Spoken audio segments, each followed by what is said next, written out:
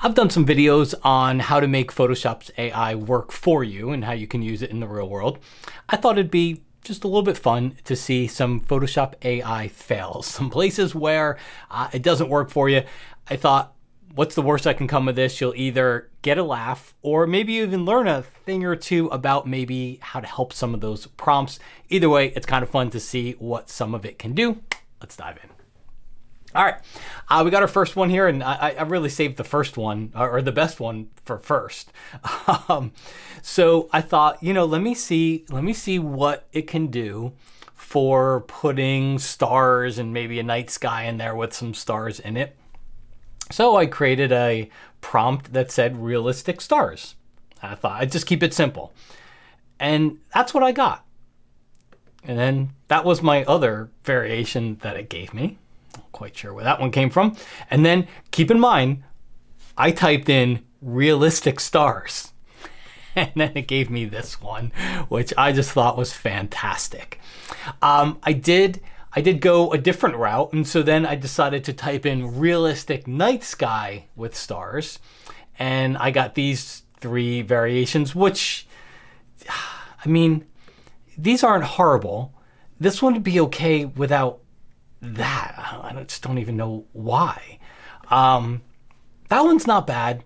And again, how does this come across as realistic?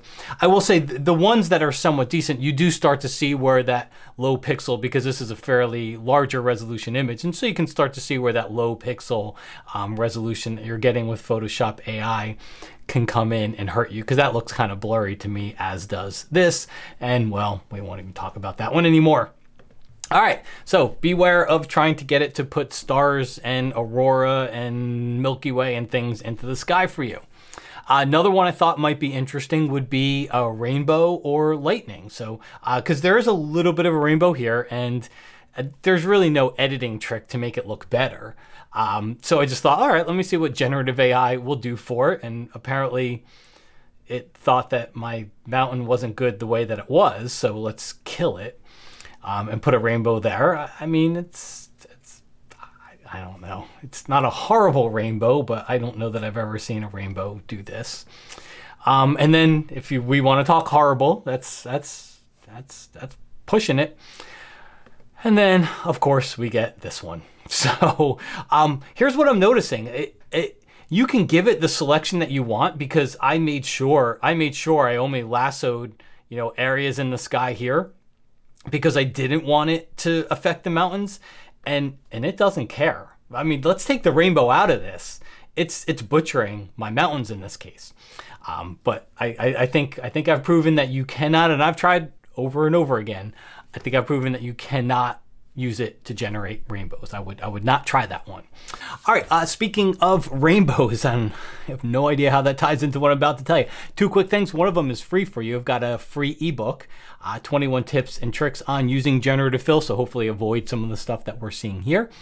There's a link down there. You can find out more about that one. And then also I've got a course called Real World Photoshop AI. So there's a lot of talk about AI is going to ruin photography. It's going to do this. And I think if you let it can ruin a photo, but at the same time, there's a lot of real world ways to use this. And I made a very affordable, very short course, one that you can get through, one that goes through all of the Photoshop AI stuff and shows you how to use it for real world projects. Okay.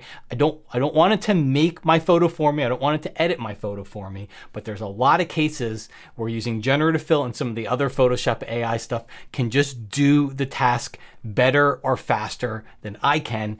And in that case, if it's something I really want to do and Photoshop can do it better or faster, then I'm more likely to jump in there and use some of the AI technology.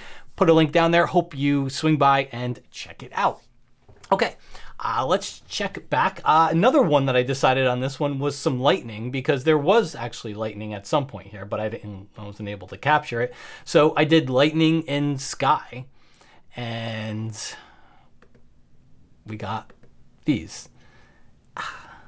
Not horrible, not great, not horrible.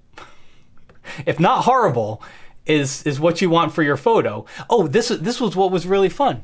I put lightning clouds first, it actually didn't do that bad of a job on this one. Although I thought the sky was pretty cool to begin with. It's just interesting how it just didn't include any lightning at all, nor this one, nor this one. But some interesting clouds up there. And then I think I put lightning in sky with clouds, so to kind of force it to go down a different path. So again, I think we've proven that rainbows and lightning are not things that you're going to want to add, but clouds could be. Fall color. In fact, I saw somebody and they said, oh, you know, now I don't even have to go to a place to photograph fall color. I can just add it into the trees in my photo. So let's see if you can do that. I put in trees with fall color, and this is what we got. This is what we got. This is what we got. Another one. More. And I think one more.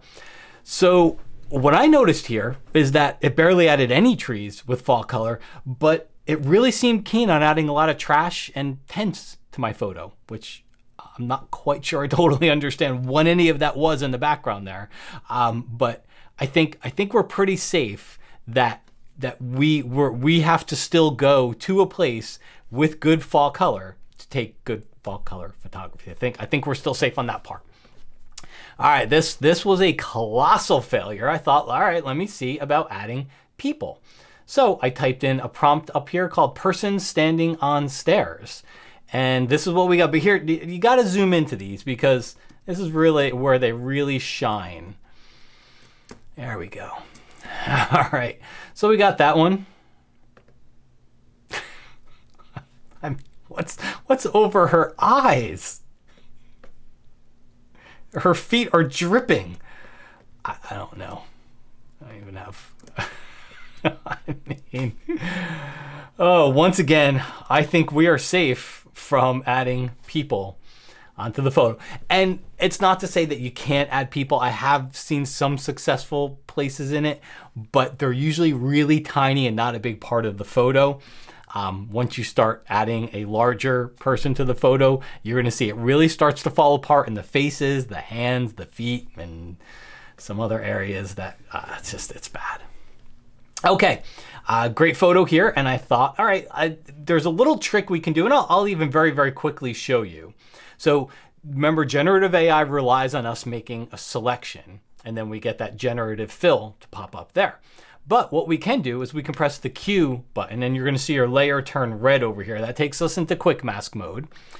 What I can do then is fill the photo with the color and go to the brightness value for that color and enter in a certain percentage. So I entered in a low percentage here. I entered in 30%. You click OK, and then you press Q to get out of quick mask mode again. What I just did there was I added a selection to the whole photo, but it's only 30% selected. Okay, it's almost like a mask that you're painting with a light gray color. It's only 30% selected, which means we won't see the selection because Photoshop doesn't really show you selections that are less than 50%. But what I did is I typed in generative, I put generative fill for this. And this is a great one to add an overall effect to your photo. You can do oil painting, canvas, textures, whatever. I decided to try rain for this. And I was pleasantly surprised that I did get a photo that looked like it had a little bit of rain. And then the next two examples, to me, were just, I mean, not even close. There's no rain, but instead, I never told it to do anything with the rock in the photo and everything over here, because I think that's actually really good, but it took it upon itself to replace those with low quality versions of themselves and not add any rain to the photo at all, which is, that's AI for you, right? It's really trying to do something. It's just not doing what we told it to. And then I saved the best for the last. It seems that anytime I try to add a hat onto a monkey, it works great. I have yet to see it fail adding a hat, really onto anything. Pick anything and add a hat onto it. It does a great job here. So apparently the AI is very strongly hat centered here. So there's a couple of hat photos. There's one, not bad. I mean, you'll see it puts the fur selections around it. The lighting typically looks really good when you're adding a hat to a photo. All kinds of different hats. It'll put anything in there. But there's an interesting one. I said add hat and it decided to just not do anything on the photo there. So I thought that was an interesting one as well. But yeah, just about any time you want to add a hat to the photo, I found that it'll do really good. And then another one is hair. So you got to be careful with hair because sometimes it'll actually look really good. Sometimes not. So I just put a little selection around there. It was hot out that day. We were all sweating and it just kind of, the sun's coming through the trees, probably some hot spots up there. So I just did a little selection saying, let me see if it'll fill it in with some hair so it doesn't look like everybody's so hot and sweaty up there. And we got Elvis. Now, it's not horrible in the other two. I mean, this one's not great. It did fill in some of the hot spots on there, so that's not bad. And then, I mean, that's not really the way that I was trying to go for it, but it can work. I have seen it work in adding hair, and then there's times where it's been a colossal failure. Couple things as we wrap up here. Number one, hope you'll swing by, check out the Real World Photoshop AI course or the 21 tips and tricks for generative fill. Also, don't forget, a little while back, I did a video on all of the new features for Photoshop 2024, which is mostly generative fill, but there's a couple other things in there. That'd be a great video to go watch next.